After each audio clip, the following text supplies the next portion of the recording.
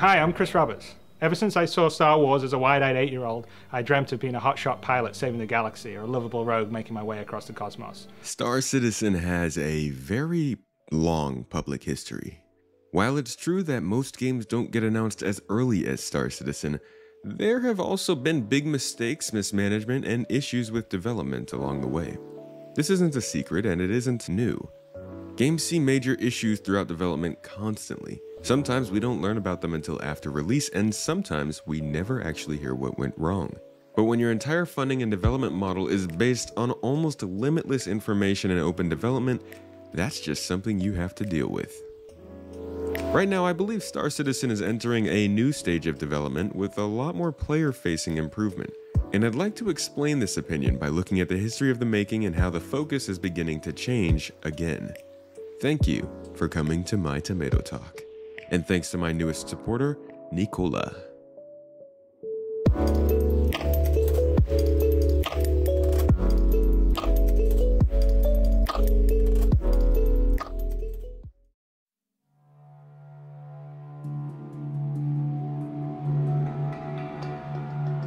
The beginning of it all, 2012. At this stage, Star Citizen had a solid idea of what it was supposed to be. The studio had supposedly completed pre-production and had some functioning assets that were used to sell the vision. That certainly helps and possibly was true at the time, but as we'll see later on, this didn't help in the long run. Well, besides the money part. I consider this Phase 1. This was deep into crowdfunding, when players were excited for what was being proposed. Kickstarter games were still a commonly supported thing, space sims were slowly making a comeback. The excitement and idea and all this anticipation made for the perfect timing to launch such a project. The studio was much smaller at this point. The company consisted of anywhere from about 53 to 100 employees. A large team, but certainly not everybody that would be needed.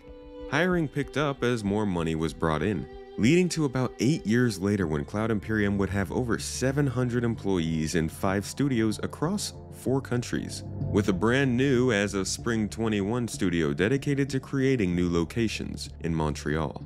It's a lot of effort, and back in Phase 1, not many people were expecting the marathon it might turn into. This lengthy cycle would become more clear though with one key decision.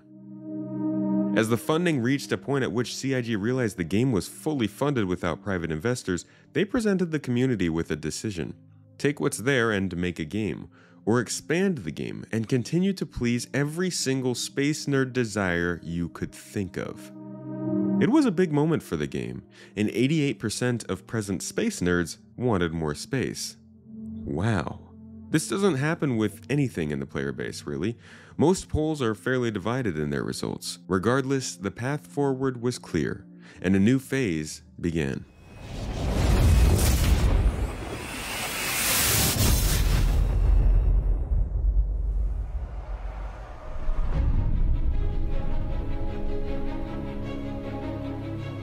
While Phase 1 was about expanding the studio, building the company, and funding the project, Phase 2 was much more focused on actually building the game.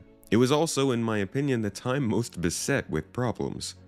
See, the game was being released in modules as they were becoming available. While the hangar module was released in 2013, allowing you to see your ship outside and sometimes in, Arena Commander, a more arcade-like dogfighting simulator, would not launch until summer of 2014. The reason for this simulator was so that players could test the fighting mechanics and provide feedback to CIG.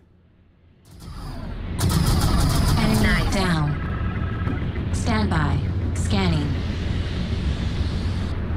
This was around the time I joined the project, but as many of you know, I actually didn't really pay much attention until 2017 or so. This, I'm sure, is the situation many of you are in while watching this video. During this phase, many things happened. CIG had outsourced work to several contractors, including a company named Illfonic, who would handle Star Marine, the FPS version of Arena Commander, essentially. Due to miscommunication or whatever the issue may have been, the work was not compatible with what CIG had planned. I can't confirm if this is fact, but have seen it alluded to. It's unfortunate and something I've heard of happening before, but it has certainly remained something that continues to linger on some players' minds. This was when quite a bit of negativity began to form around the project, in big part due to the parallel development of Squadron 42, the single-player story that would be created alongside Star Citizen. Squadron 42 was given solid release dates, the first having been missed in 2014, and then changed to 2016. The failure to deliver Squadron 42 this initial time, and as you'll see twice more, weighed on the reputation of the more commonly known Star Citizen. And that's a very important point. While this isn't a video about the full drama of the project or development, it is necessary to acknowledge the large amount of poor decisions that added additional time to the process. But maybe not to dwell on them to the point of obsession.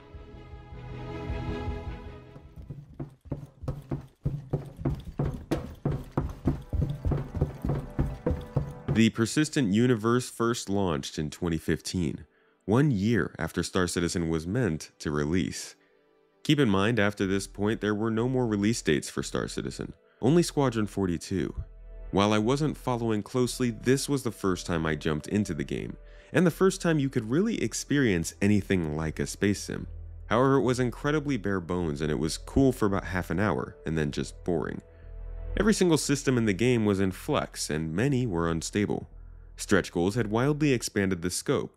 Engineering and design documents were being released, but many of those aspects were years and years off. Ships were being sold without actually being in the game, and towards 2016 and 2017, backers were all but shuttered from in-game updates. But let's not get ahead of ourselves. In 2015, planets were announced, again shifting the idea of what the game would be. This had two effects. It informed everybody that this game would still be a ways off. With the original goal of 100 star systems, as I'm sure many of you have heard of, things were clearly not going to be what they once were. Explorable landing zones, the ability to fly to and from planetary surfaces and explore every inch of the terrain, and the idea of outposts, colonies, cities, and countless other additions were all unannounced complications that come with something like planets. This excited many, including myself, while others saw the writing on the wall.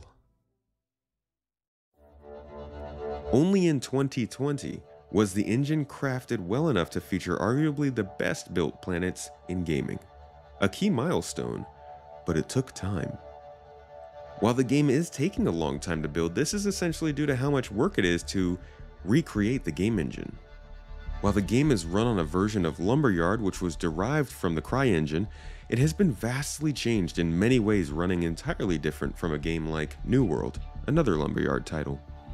I can't stress enough how many custom tools and proprietary programs have been built into the engine to complete the goals of what Cloud Imperium are shooting for. Around this period of 2015 to 2017, many of the needed systems to run the game in the desired manner were being announced and planned for. And then we entered what I like to call the Great Drought. Star Citizen 3.0 was meant to be the new springboard patch for the game to get back on track. Many, myself included, looked at 3.0 as the initial developmental version of what Star Citizen was going to be after the bloat and scope increase had initially subsided. Mostly. The update was announced to release in December of 2016. However, after what can only be called gross incompetence or lying, the patch was finally announced to not be happening at the proper time. Instead, backers were treated to weekly updates showing an absolute ton of development going on behind the scenes, and a weekly burn down showing how many issues needed to be completed before launching the update. In this time, we learned of many of the pieces of technology that would be needed for the game to run. This included 64-bit precision implemented in 2015, network bind culling in 2018, serialized variables in 2018, Item System 2.0 which has been ongoing, client-side object container streaming in 2018, server-side object container streaming in 2019, the iCache system in 2021, a massive physics rework in 2020, and server meshing still being constructed. We will touch on these later, but you can imagine what it was like to see these necessary technologies for the network side of the game and not really understanding how long they might take. Some of them, like object container streaming, were new systems, while others, like iCache and Item System 2.0, were complete fundamental rewrites of major parts of the engine that have taken years to complete. Come December of 2017, after over 6 months of zero updates and the 3.0 patch was released as Phase 2 came to an end. Squadron 42 had missed 3 release deadlines, and the studio decided to take the safer approach, removing any dates and simply showcasing the latest info. This period, Phase 2, while increasing the scale of the game to something I could actually see myself playing for a decade plus, was also filled with missteps, mismanagements, and a pretty bad record on communication. While it was frustrating, as somebody who follows a lot of things, it wasn't actually that noticeable. But for many, this phase was enough to say, never again.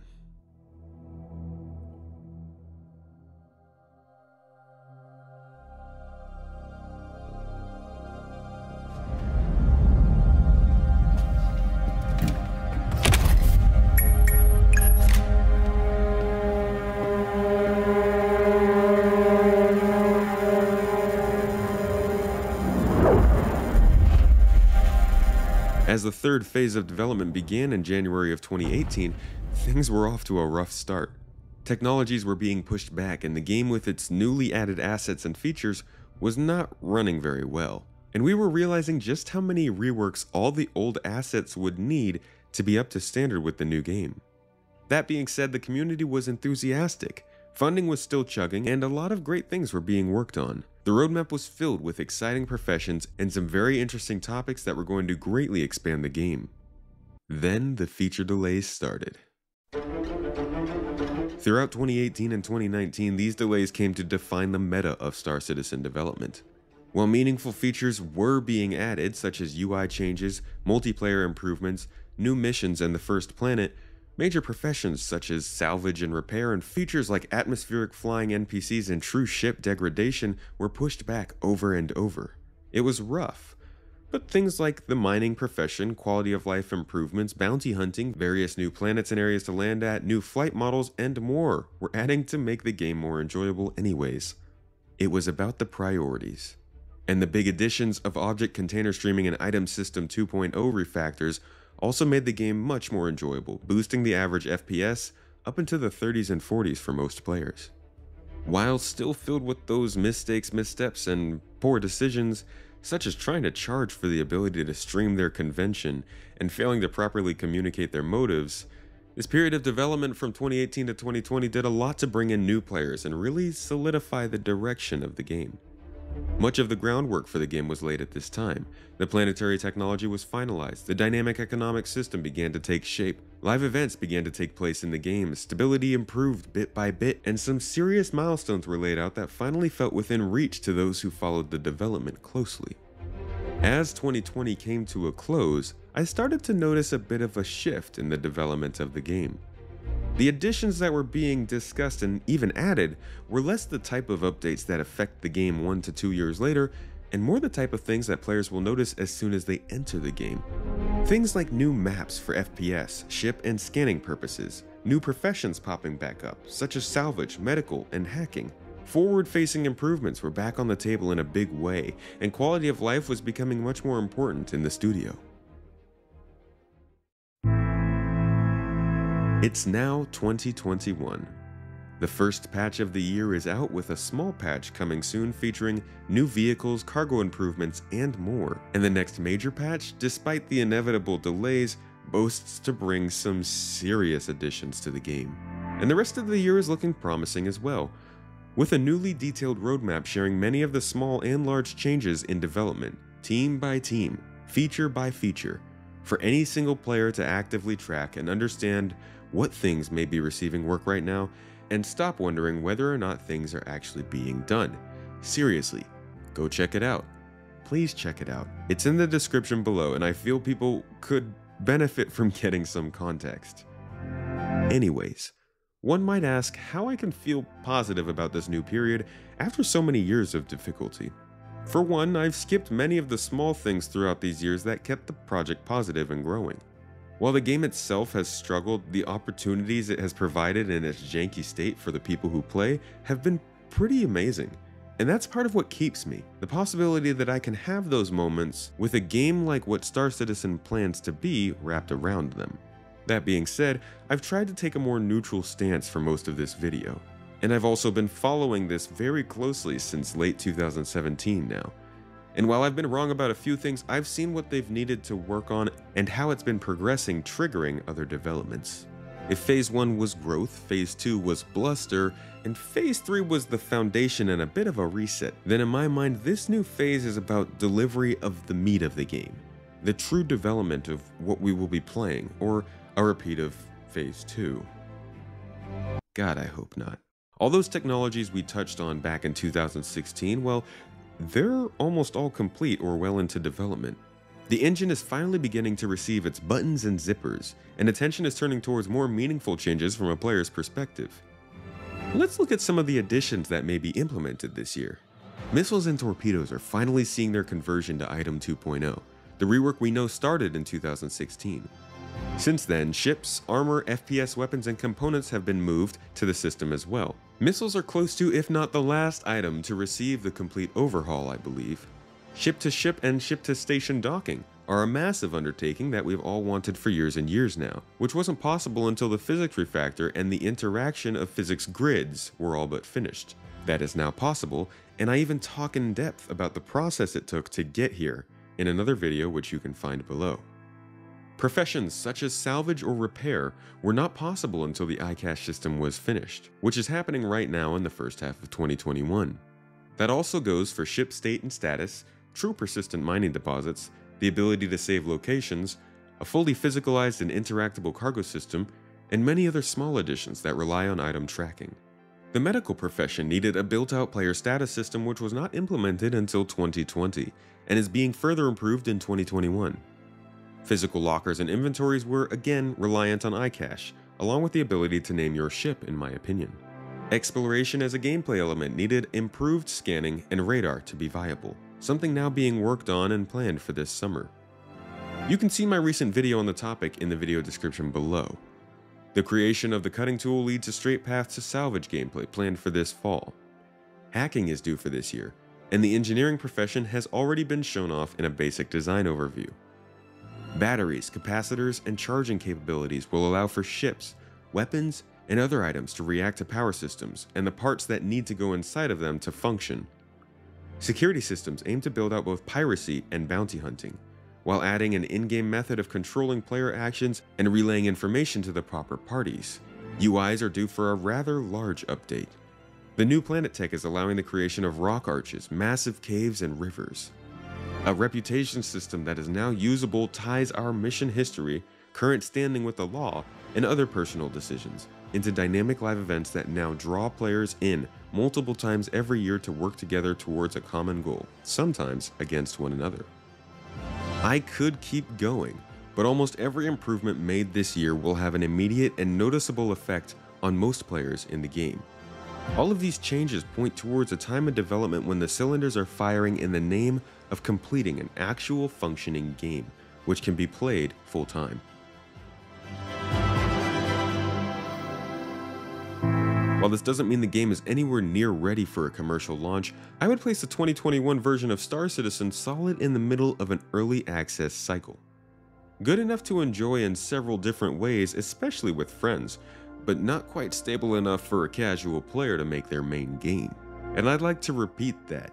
Just like the annual video I put out at the beginning of the year to show viewers what the state of the game looks like, and just like every monthly progress report and quarterly update review I put out about the game, I do not believe the game is ready for everybody, but it is in a place where I think it's worth watching closely, as many things are beginning to come together. You can find my current opinion on whether you should play the game or not on my most recent update review, which you can find in the playlist down below. Star Citizen still has some pretty big challenges to surpass, coming up with several new star systems in the same amount of years if not faster, finding a way for the whole globe to play together in a seamless environment, ridding itself of the weird reputation of being a scam, which I actually don't think is that important, figuring out a way to not have to rework everything all the time every year, building out the professions so that players never grow tired of them, and continuing to foster a friendly environment for newcomers. These are all challenges that could cause trouble, but I've never felt better than the current state of development, especially not in the last couple years. And I think this new period of development in Star Citizen is going to truly push the game into a new light. And as the game grows, the community will as well. And maintaining a balanced outlook about something you like so much is as important to the health of the project as it is to the newcomers of the game. Continue to foster the same friendly community that helped me fall in love with the project and start my own in-game organization, which you can join in the video description. And don't hesitate to call out those who tend to be a bit more aggressive.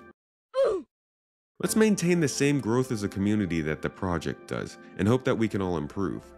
Because I think with the right community around it, and the right studio developing it, in this new phase of development, Star Citizen could progress into a very interesting and fun game to play.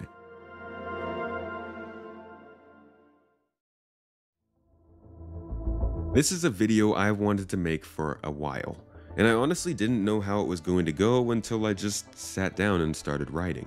While there are many aspects of the development I've skipped, I believe this can provide the context somebody might need to understand my optimism for the next couple of years in Star Citizen. And I hope it can show existing backers why 2021 may actually be a great year, and the start of something much better despite what some in the community believe. Thanks for taking the time to watch this whole video, if you've made it this far, and please let me know in the comments below, in my Twitch stream, in Discord, on Twitter, wherever you might find me, what you thought of this video, if you want to see more like it, and if this topic really interested you, and if this opinion resonated with you at all. I'd also really appreciate if you subscribed and stuck around for more of my Star Citizen coverage and the skits and gameplay I aim to show off as we progress. You can also support me on Patreon if you'd like to help me continue to make content like this.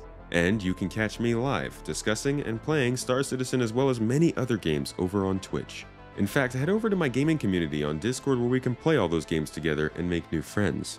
And don't forget to check out my new podcast coming up shortly. You'll see posts about that in the near future. Thanks again for dropping by. I'll catch you in the next one.